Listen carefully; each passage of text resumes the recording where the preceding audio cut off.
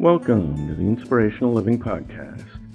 To gain access to the full transcripts of our more than 200 podcasts, please become our monthly patron for less than the price of your favorite latte. Learn more at livinghour.org/patron. Today's reading was edited and adapted from The Use of Life by Sir John Lubbock, published in 1894.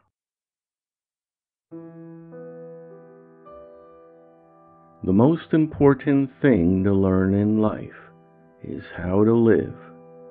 There is nothing people are so anxious to keep as life, and nothing they take so little pains to keep well. This is no simple matter. Life is short, art is long, opportunity fleeting, experience uncertain, and judgment difficult, says Epictetus. Happiness and success in life do not depend on our circumstances, but on ourselves. More people have ruined themselves than have ever been destroyed by others. More houses and cities have perished at the hands of men than storms or earthquakes have ever destroyed. There are two sorts of ruin. One is the work of time, the other of humankind. Of all ruins, the ruins of humanity are the saddest. And our worst enemy, as Seneca said, is the one in our breast. Providence does not create evil, but gives liberty, and if we misuse it, we are sure to suffer, but have only ourselves to blame. I am sometimes accused of being optimistic, but I have never ignored or denied the troubles and sorrows of life. I have never said that we all are happy, only that we might be so, and that if we aren't, the fault is generally our own, that most of us throw away more happiness than we enjoy, and this makes it all the more melancholy. In other words, for of all sad words of tongue or pen, the saddest are these: it might have been. In many cases, what we call evil is good misapplied, or carried to excess. A wheel or even a cog out of place throws the whole machinery out of gear, and if we place ourselves out of harmony with the constitution of the universe, we must expect to suffer accordingly. Courage in excess becomes foolhardiness, affection weakness, thrift avarice. The Persians attributed happiness to the spirit of good, and misfortune to the demon of evil. But in reality, we bring the troubles of life on ourselves by our own errors. Errors in both senses, by doing what we know all the time to be wrong, but also, and perhaps almost as much, by our own mistakes. What we teach ourselves becomes much more a part of our being than what we learn from others. Education does not end when we leave school. It has indeed scarcely begun. It goes on through life. How well it would be, said Seneca, if we would but exercise our brains as we do our bodies, and take as much pains for virtue as we do for pleasure. Some people are indeed fatalists. Everything in their view is ordained, and what will happen must happen, whether they will it or not. Humankind they regard as an automaton, the mere plaything of a superior power. The first point then to be considered is whether there is or is not a science of life. Can we steer our ship over the ocean of time, or are we condemned to drift? We are what we are, and master of our fate. Or if we are not, the fault lies at our own door. What you wish to be, that you are, for such is the force of your will, joined to the supreme, that whatever you wish to be, seriously and with a true intention, that you will become. If then we have this power over our destiny, it becomes of the utmost importance to ask ourselves what we wish to be, and how we can make the most of the rich estate of life. Some people have a purpose in life, and some have none.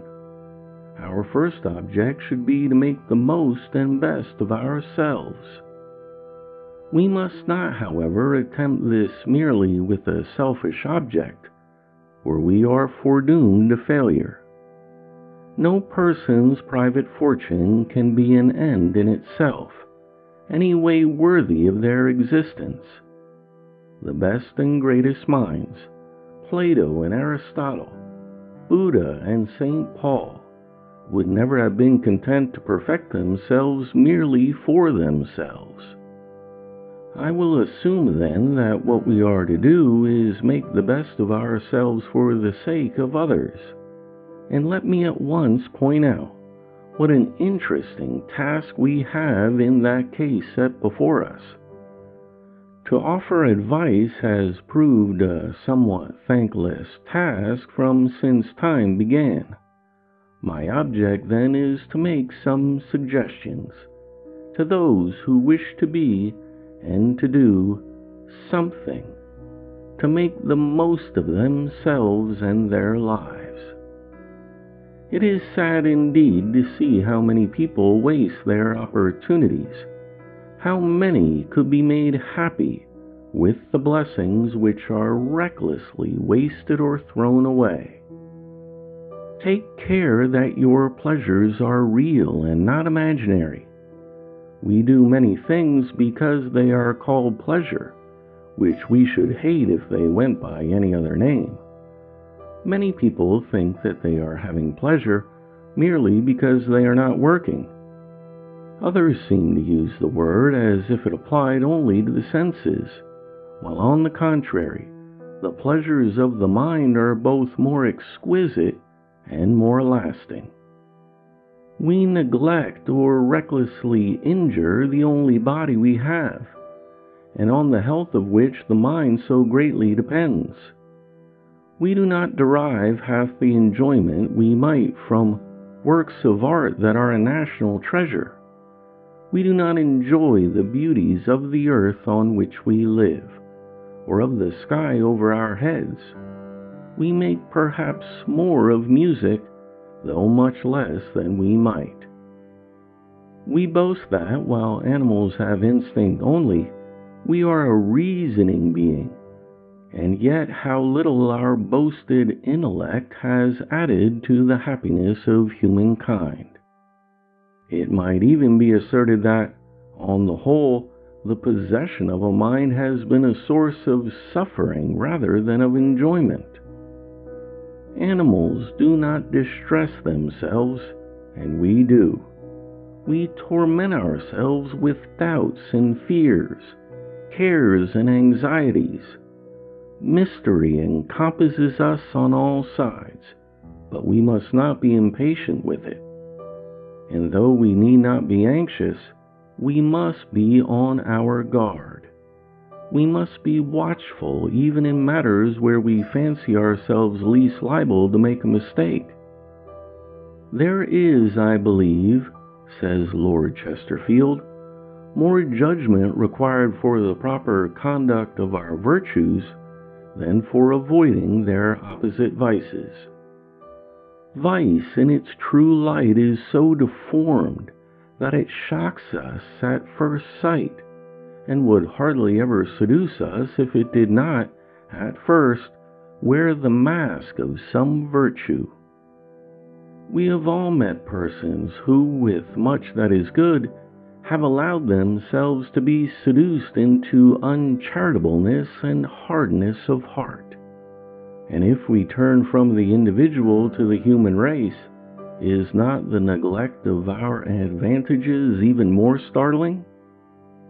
Humanity may still confess with Newton that we are but as children playing on the seashore, and gathering here and there a prettier shell or a more delicate seaweed than usual, while the great ocean of life lies all undiscovered before us.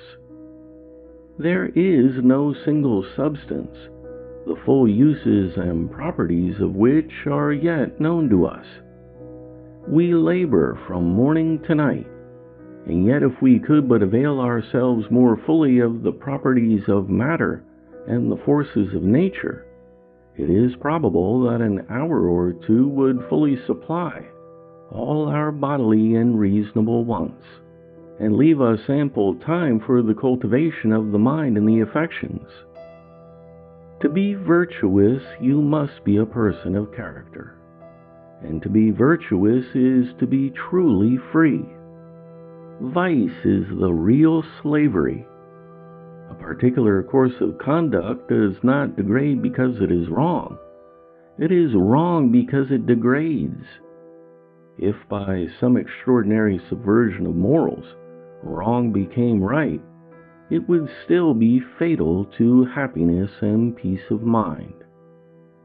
I will not quote any theologian in support of the thesis that sin and sorrow are inseparable, but on such a point will rather rely on the evidence, once again, of the eminent Lord Chesterfield, who in one of his letters to his son, after some other wise advice, concludes by saying, "Such are the rewards that always crown virtue, and such the characters that you should imitate, if you would be a great and good man, which is the only way to be a happy one."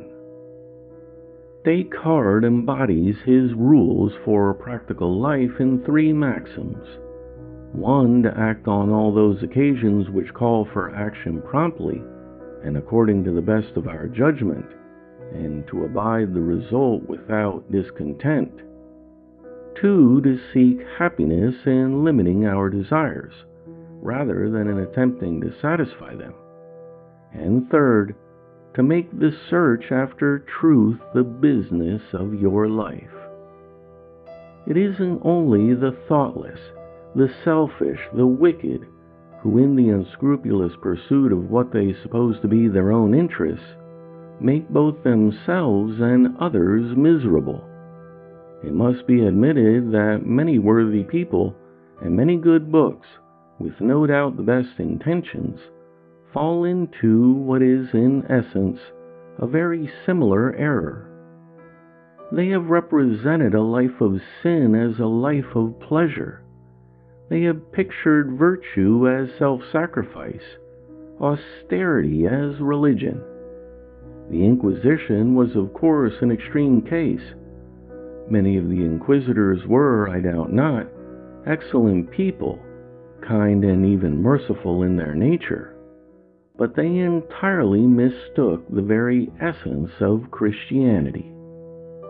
Even in everyday life, we meet worthy people who seem to think that whatever is pleasant must be wrong, that the true spirit of religion is crabbed, sour, and gloomy, that the bright, sunny, radiant nature which surrounds us is an evil, a temptation devised by the spirit of evil, and not one of the greatest delights showered on us in such profusion by the Creator.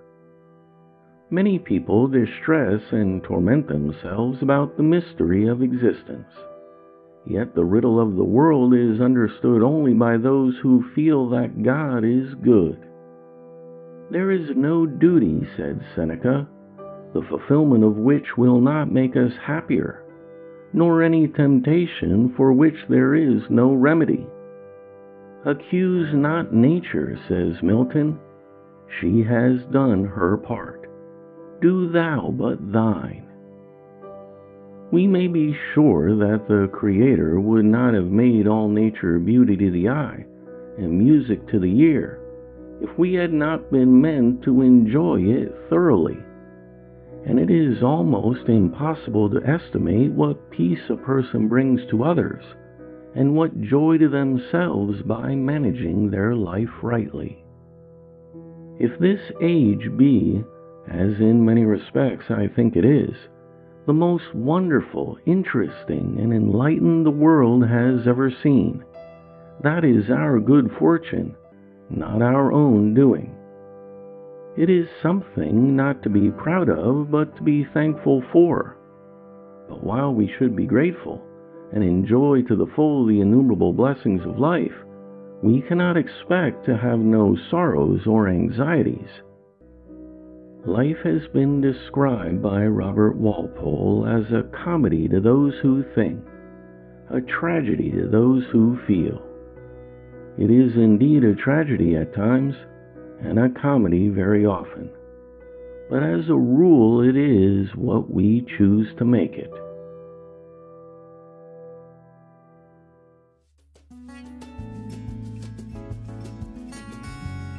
The Inspirational Living Podcast is a production of The Living Hour and brought to you by the generous financial support of our patrons. Become our patron for as little as $3 a month to gain access to free transcripts and the series Our Sunday Talks, which features thought-provoking readings on spirituality and spiritual growth. Thanks for listening. I look forward to talking with you next time.